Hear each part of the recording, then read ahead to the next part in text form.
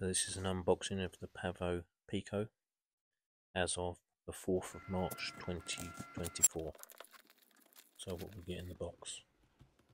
So don't forget to subscribe, guys. So what you get in the box right here, these are your screws and gummies for your air unit. So next is your USB-C connector, which connects your board to your laptop. You're going to want to keep that safe. Your air unit screen protector, your battery, which is a bit different, it's a lava. I'll get back to that in a minute. So obviously you'll get your quad in the box, which is quite nice. This is literally the first time that I've opened this and seen it myself. So you get another cage in here. I don't know whether you did or not in the first version, but you get two cages, which I thought was quite nice. If you do break one, then you've got a spare. So they're absolutely identical, and this is for the O3 air unit. So yeah, I thought that was really nice.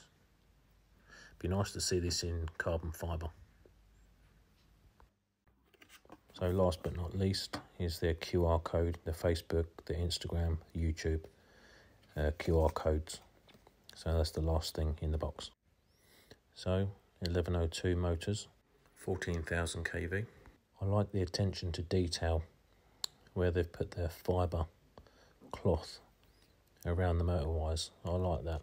That's a real nice feature, I think, on this so far.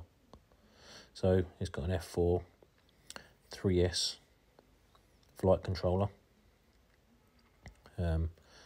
This is an all-in-one board, so I'll be using the air unit on that. I'll also be putting a buzzer on. So on here, this is a schematic, and on these two bits here is your buzzer wires. I want to put a louder buzzer. I don't want to rely on the motors.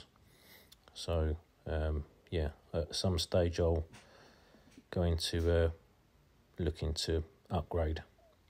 So the battery that they've supplied is not the beta battery, but it's a lava Betafpv battery, which is a 75 C rating battery.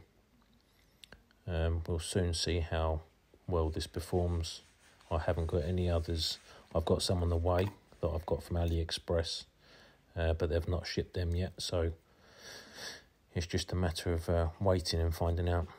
Now, getting this in this cage was quite tough. I suppose over time the batteries might in and out all the time, they might wear in, but it was quite tight. I had to force that out, so that's something to be aware of. I think some people just cut the tabs off on that under tray, but yeah, it's not too bad. Not too bad so far. So I'll be using my controller 2 on this quad that goes with the air unit. I've yet to get my goggles, so I'm going digital.